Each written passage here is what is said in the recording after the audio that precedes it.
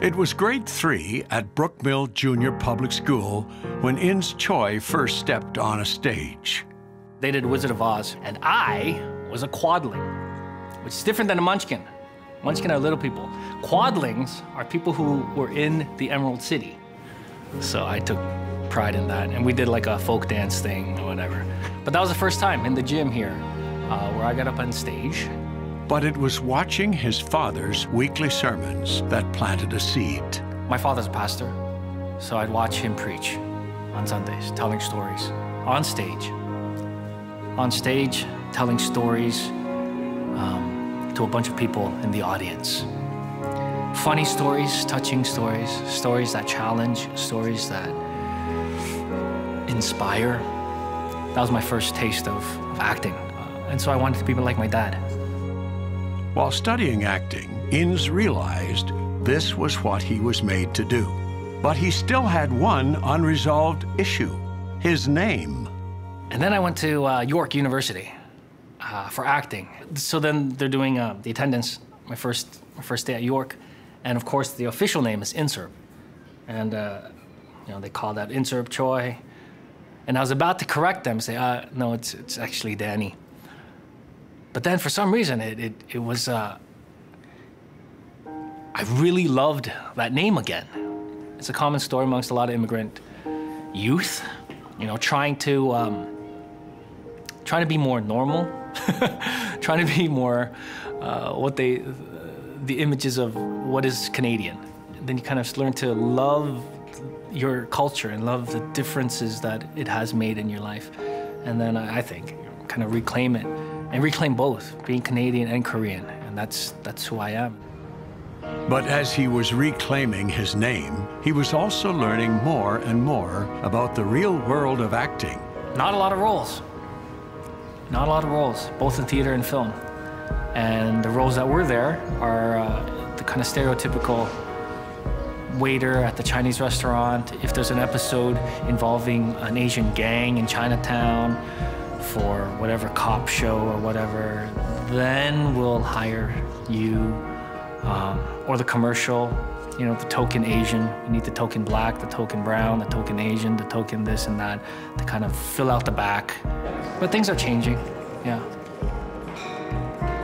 I was living in a bachelor apartment that's a quarter the size of this room. It was like, I think I paid like $450 a month, and that's what I could afford. I was working part-time at the church, spending long hours at the 24-hour Tim Hortons, writing away, writing my poetry, writing my plays, dreaming, you know, is this ever gonna come to fruition? Is this ever gonna come to fruition? Probably not, but I gotta spend my time somehow, and I have these ideas, just gotta get on paper. Kim's Convenience was one of those ideas Inz had written down on paper, inspired by the community and culture around him. Like the story of Koreans immigrating to Canada, specifically Toronto from Korea, finds its anchors in the church and the convenience store as vehicles of business, of social life, of a way of bringing their family over, as a way of paying the rent, as a way of learning English, as a way of, so it's those two anchors. I can't catch Pastor to talking. What? I can't catch hearing you mouth speaking too fast. What are you talking about? Well, Canada's a nation of immigrants. And you walk down the streets of Toronto and you see all the nations. My parents came to Canada with $200. 3 kids. Crazy. And many people come to Canada with nothing. It's a rags to riches story that a lot of people, you know, I think everyone loves. To see someone go from nothing to kind of something. That's steel.